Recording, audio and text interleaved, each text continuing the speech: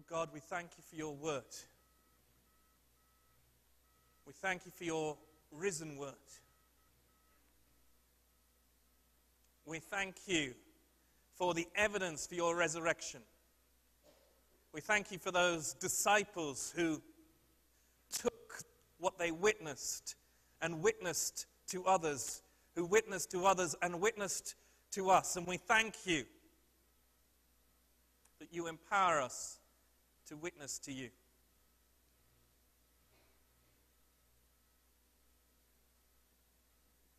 Lord Jesus, would you speak to us this morning? Breathe the Holy Spirit onto us this morning. Send us out this morning. Lord, would you speak through me? And Lord, be merciful to me, a sinner. Amen. I want to talk to you about doubt. Doubt. Did you know some Christians have some doubts? Some do. Some Christians have a lot of doubts. Some, I think I've met some Christians who never doubt in their whole lives. I don't know if I envy them or not. And people who just seem always certain. Some Christians spend their lives riddled with doubts and somehow struggle through. The most difficult form of doubt is when we have doubt and we feel we have to hide it.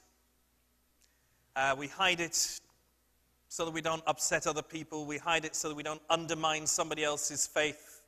We hide it because we're embarrassed. And then you can get to a point, and I think I've seen this happen, where you have this doubt explosion, where people say, I've been a Christian 30 years, and now I don't believe anymore. And I think it's important how we, as Christians, deal with doubt. And I think the message from our passage that Charles read for us earlier, the message of Thomas, the events that happened to Thomas, is to show us how strong a building block doubt can be in the growth of our faith. How much doubt can actually make us stronger. So I'll tell you about my doubts. I've got a list. No, I won't go through all my doubts. I'll tell you about my journey. So I gave my life to Jesus when I was 7 years old. I was in a caravan. Do you have caravans in this country? You heard of those? Oh, it wasn't a trailer. That's it. So we were having a caravan holiday. And my mum said to me, if you don't give your life to Jesus, you're going to go to hell.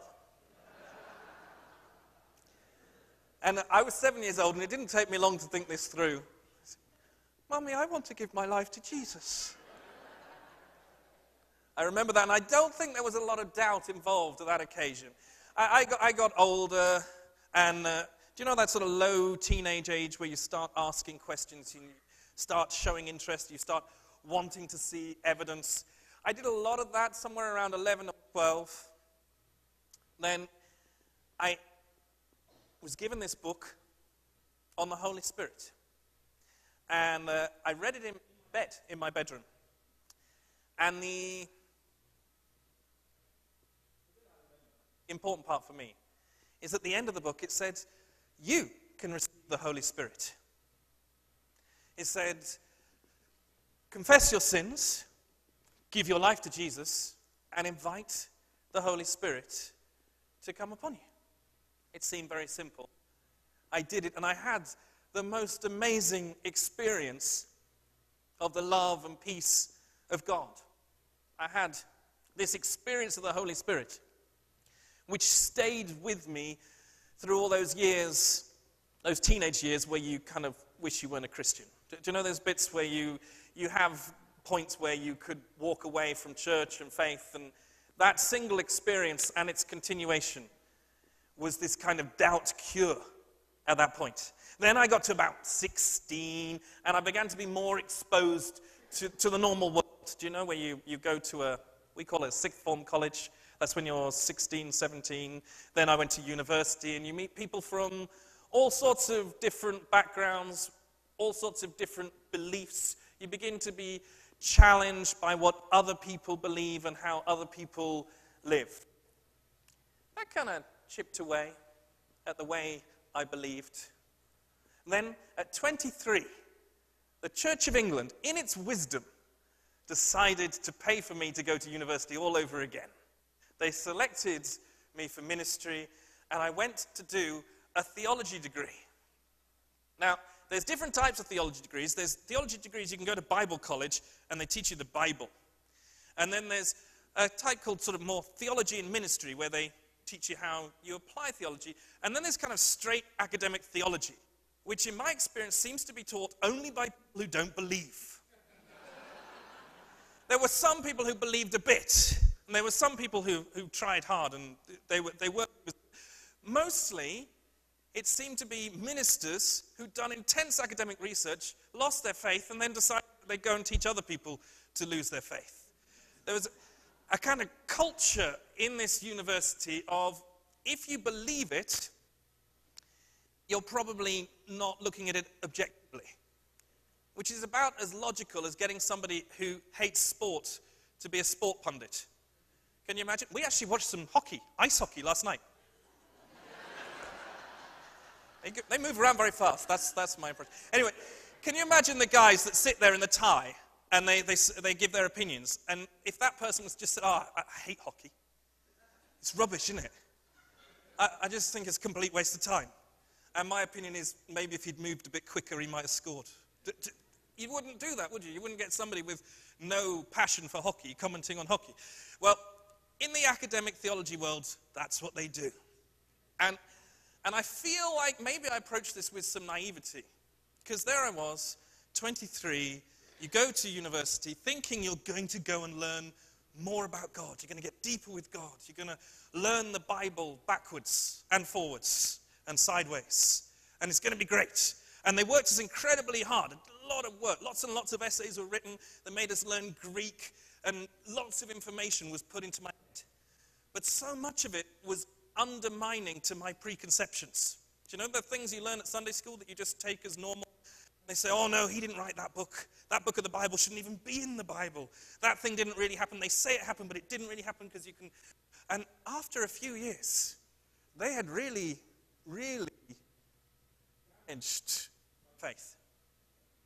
I was at the point where I was supposed to be seeking curacies, about to be ordained, and I was thinking, how can I say this is the word of the Lord, thanks be to God, when you're telling me probably wasn't written by a prophet, probably wasn't written when they say, probably means something selfish and aggrandizing. How can I do this? And God sent me Canadian. Isn't that great? So I was really kind of, this wonderful education the Church of England paid for entirely had really kind of made it difficult for me to get ordained. And I was drifting a bit. And at my college, the college I went to was a good Christian college, but it was the university I was studying at. They had these special lectures, which I never used to go to. I didn't really think they were that kind of clever. Anyway, they had this special lecture that took 2 hours, and it was given by Gordon Fee. Have you heard of Gordon Fee? He wrote a book called How to Read the Bible for All It's Worth. And this was his lecture. And he, I believe, was sent to me by God. Because it wasn't that great a lecture for everybody else, but for me, he struck the nail on the head for each bit that I had a loose point in. He showed how each of the writers of Scripture knew and believed they were writing Scripture, how the people who received Scripture knew it was Scripture, how Scripture comes from God to us as a witness to Christ. And it was bang, bang, bang, all in 2 hours. Suddenly, all this knowledge I'd filled my head with ceased to be destructive to my faith, became really a foundation for my faith, really useful to me. And for me, I feel like that was going through the test, do you know? Going through the fire of being tested with all of that doubt. And at the end of that, I felt stronger for it. I hope I'm stronger for it. I felt like I could speak to the people who scoffed at faith, for the people who said, you think that, but really. I felt like I was able to answer those questions. And I'm very grateful to God for taking me through that process. And that is what I want to think about this morning, what I want us to look at, to think about how doubt can be a building block in our faith. See, it is a wonderful thing that the gospel writer included Thomas's doubt. He could have left it out. I wonder if, when John was writing, if he felt tempted, just to go with the positive, just to say, Jesus rose, everybody believed, the world's saved. Maybe he could have stuck with that. But it is important for us to know that some doubted, that their faith was tested, their faith was proved, that people way back then were not gullible and susceptible. They cared to search for evidence. They cared to prove their faith. At this, the most important moment in world history, at the resurrection, followers of Jesus were eager to establish the facts. And in our faith, it is all right for us to ask questions. It is good for us to verify details. It actually can strengthen our faith by allowing ourselves to wonder, to question, and then to find reasons. Now, somebody taught me once there were 3 pillars of faith. I've tried looking this up, and nobody else seems to have heard of this. But I was taught the 3 pillars of faith are Scripture, reason, and the Holy Spirit. God has given us his word as a witness to his work. He has given us the ability to reason so that we may understand. And he gives us the Holy Spirit to lead us in truth. So let's go back to the beginning of the passage, the very beginning. Chapter 20, verse 19. It is still Easter Sunday. Peter and John have seen the empty tomb. Mary Magdalene has seen Jesus and gone back to tell the disciples. Did they believe her? Were they convinced by her, by what she said? Don't know. What we do know is the disciples are scared. They have locked themselves in for fear of the Jews. They have had a traumatic few days. On Thursday, they had supper with Jesus. The next day, they saw him killed. They finished their meal. They went to the Mount of Olives. Armed guards came. They arrested Jesus. He was tried at night. He was scourged. Then he was crucified. These things are frightening. This is a traumatic, frightening series of events. The disciples must be reeling with the shock. They spend Saturday in a state of shock and nervous anticipation. Early on Sunday morning, Mary Magdalene has come to tell them that Jesus' body has gone. Then she tells them he is alive. They remain together for the rest of the day. On the evening of that day, Jesus came and stood among them and said, "Peace be with you." He showed them his hands and his side, and the disciples were overjoyed when they saw the Lord. Then Jesus commissioned them.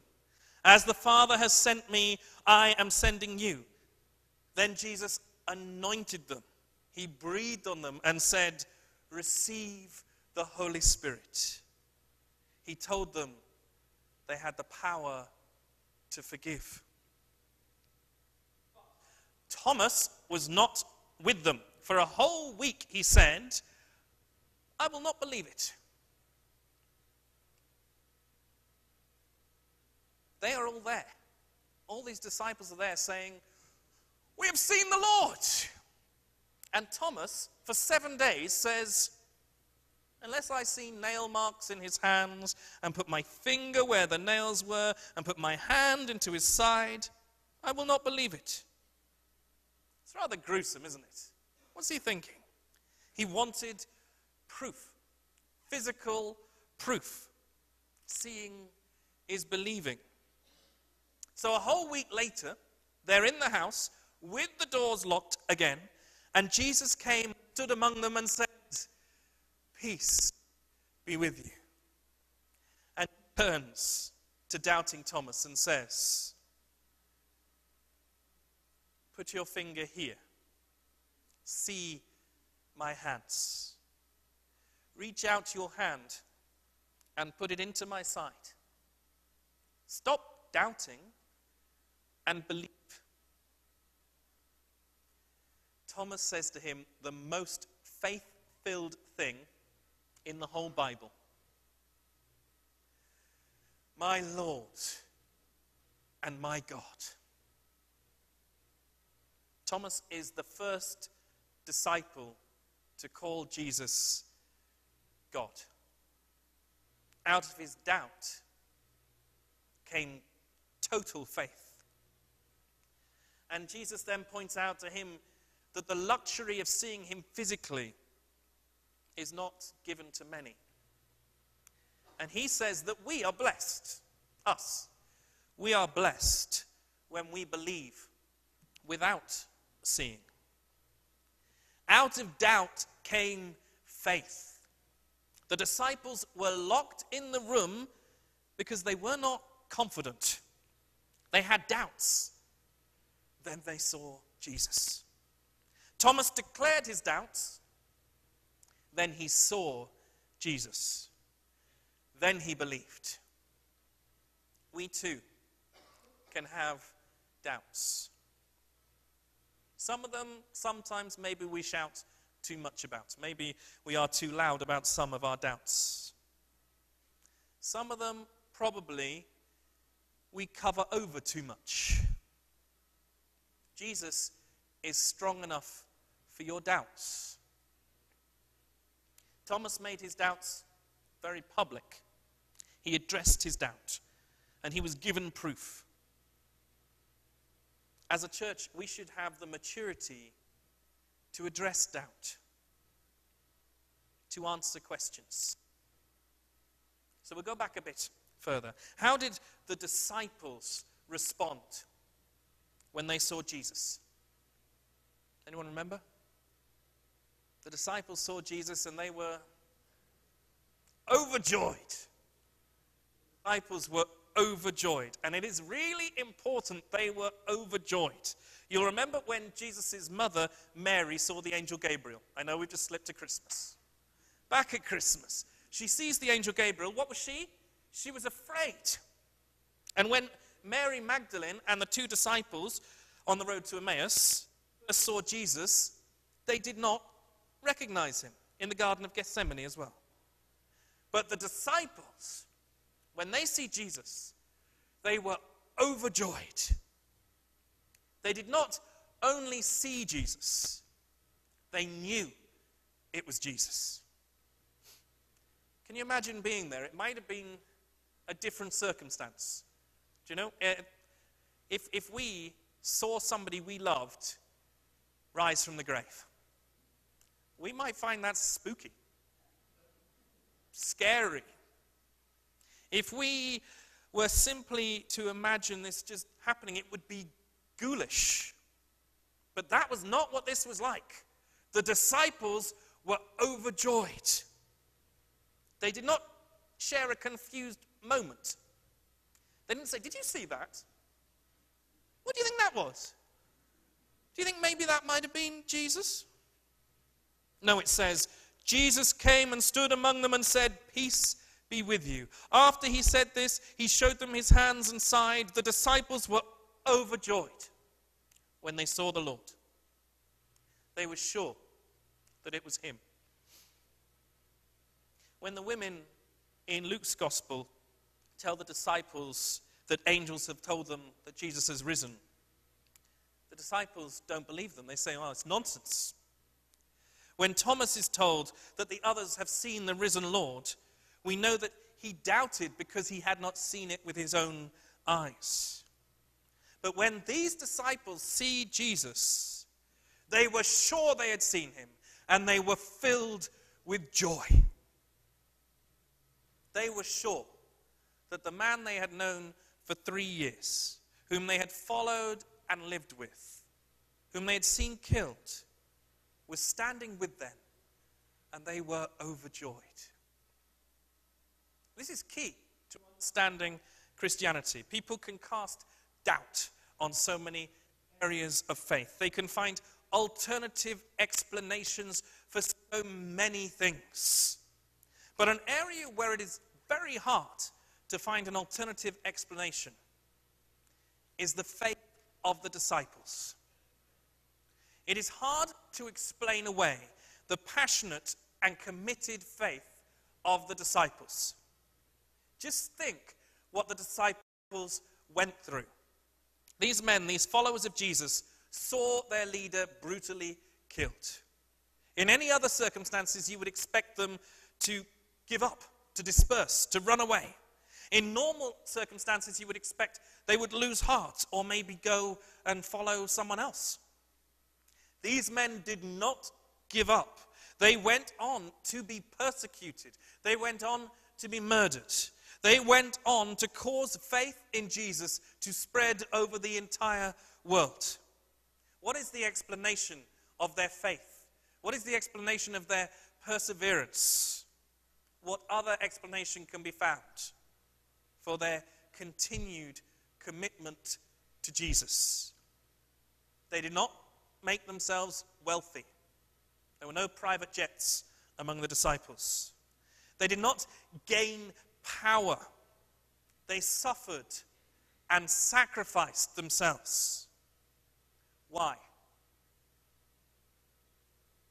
Because they had seen the risen Jesus and been empowered by his Holy Spirit. Not half sure, not hedging their bets, but absolutely certain unto death. This moment in their lives is key to understanding their faith. This moment is essential to understanding Christianity. And in this momentous, life-changing moment, Jesus says 5 things to them. It's only about 3 verses. He says 5 things. Peace be with you. That's 1. 2. The Father sent me. 3. So I am sending you. 4. Receive the Holy Spirit. 5. If you forgive, they are forgiven. The meaning and consequences of Christ's life and resurrection are here. Jesus is the Son of God. He brings peace. His resurrection enables forgiveness, enables the empowering of the Holy Spirit, and gives us a task to perform. This is what the resurrection means for us. It's really quite wonderful that the first thing Jesus says to them is peace. That's the first word Jesus chose to say to his disciples. He could have appeared and said, run. Could have said, hide.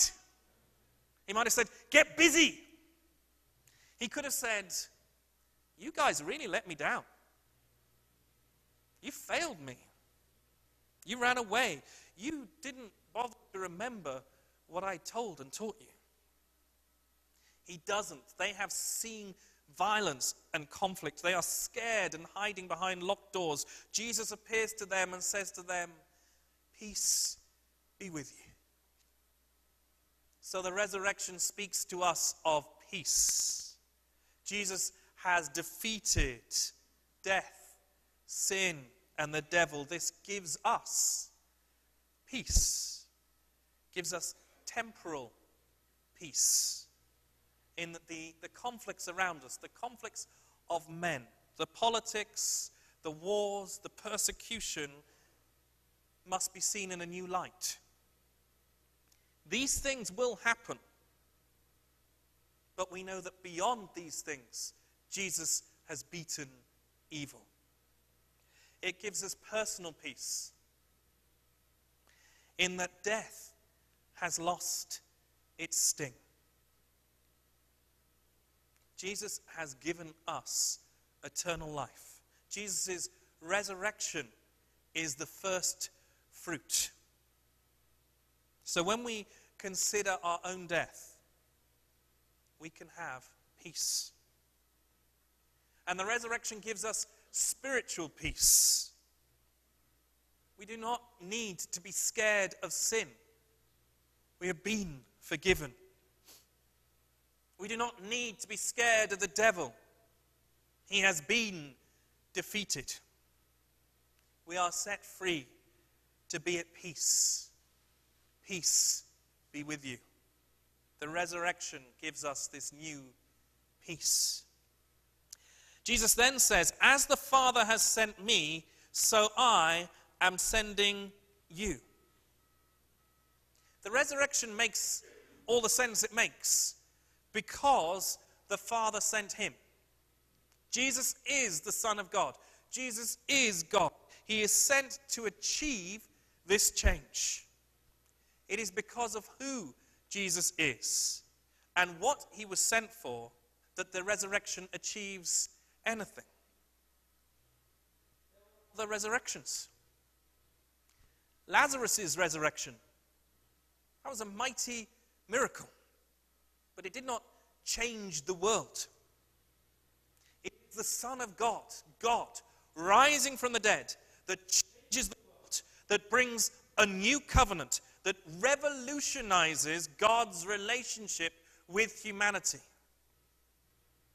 And this closeness of relationship, this being sent by God, this being a part of God's plan for the world, is in some part passed on to you.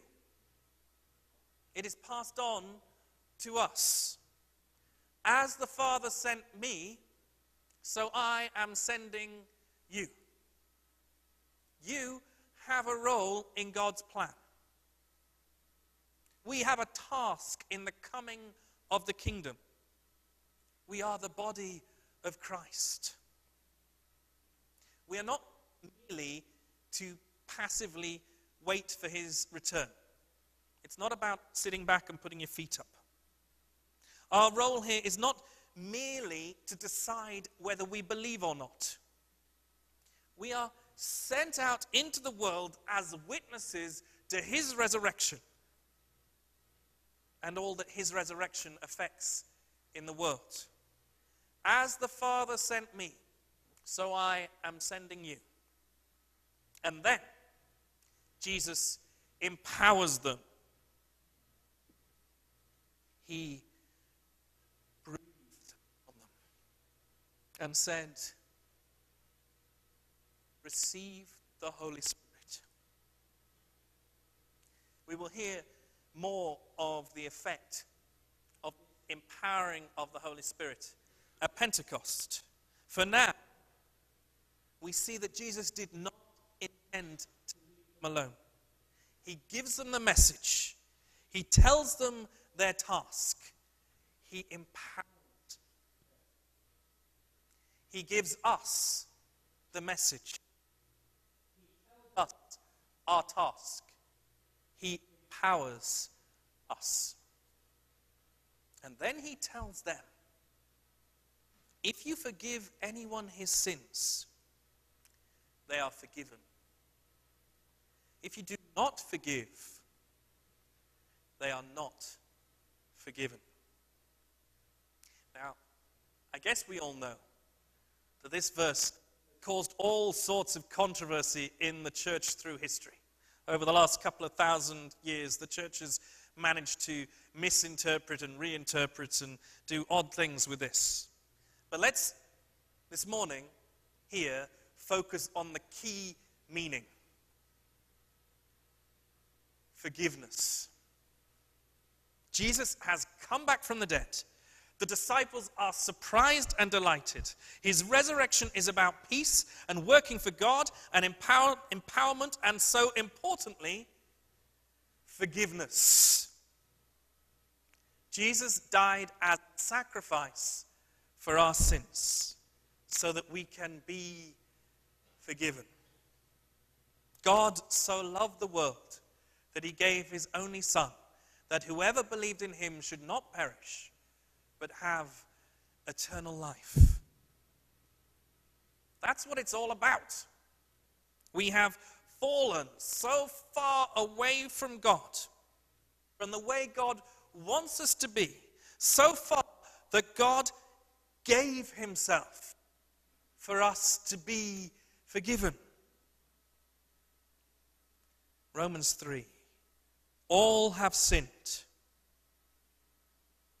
All have sinned and fall short of the glory of God, and are justified freely by his grace through the redemption that came by Christ Jesus.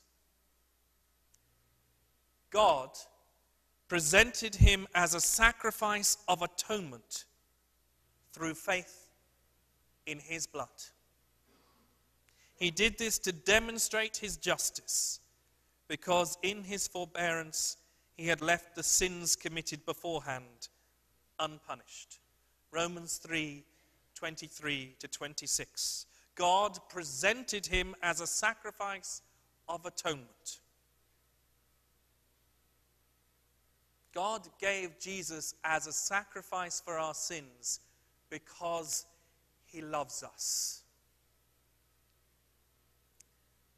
It annoys the life out of me when people talk about this being cruel. Have you ever heard anyone say that? How could God be so cruel to Jesus to do that? Someone has called the sacrificial substitution of Jesus cosmic child abuse. Oh, that's annoying. Jesus, God's Son, died on the cross as a sacrifice for our sins. We use this language because it's the best way to understand it, but Jesus is God. God gave of himself for us. The God, the creator of all the world, loves the world. That is an amazing and remarkable concept. God loves us, and he gave himself. He died for us, so that no more sacrifice would be necessary, so that we can be forgiven, so that we can relate to him, so that we can receive eternal life, so that we can learn to love. If I was going to invent a religion, I could not do better than this. That's how I'd like to make one if I was really clever and full of God's love. That's how I'd like to make it. Everything has a purpose, and that purpose is love. Now go and do it. Jesus commissioned his disciples, Jesus commissioned his church to be witnesses of his resurrection, to share his peace, to do his work. He gave them the Holy Spirit, and he sent them to proclaim forgiveness. Let us tell the world news. We can be forgiven. Our Almighty Creator loves us. Life is not meaningless. We are not a pointless collection of atoms going nowhere. We are created and redeemed by the loving Heavenly Father, who does not leave us alone. He wants us to be in a relationship with him. He wants us to love him and to be loved by him. He has a task for us, and he will empower us in it. Hallelujah. Jesus is risen. Amen. Let's pray together.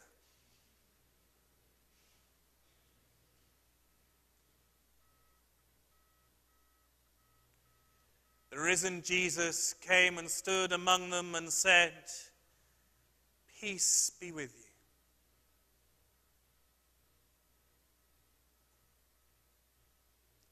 Lord Jesus, we thank you for your peace. Lord, if there are people here not feeling your peace, not knowing your peace, send your peace now, Lord. Stand among us. Speak to each of us. Say, "Peace be with you."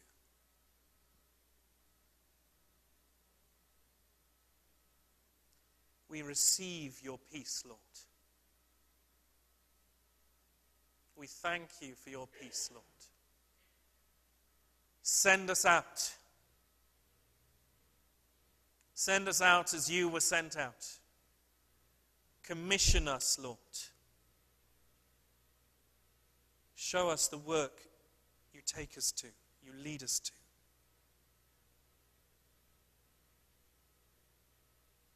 Breathe on us, O Lord. Breathe your Holy Spirit on us. Come, Holy Spirit. Empower us for your work. Inspire us for your mission.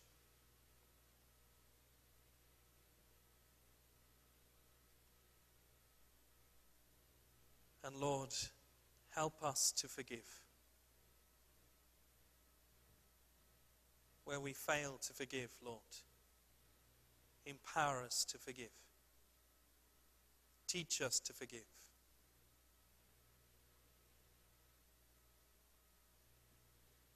We love you, Lord. Empower us and send us out. In Jesus' name and for your glory. Amen.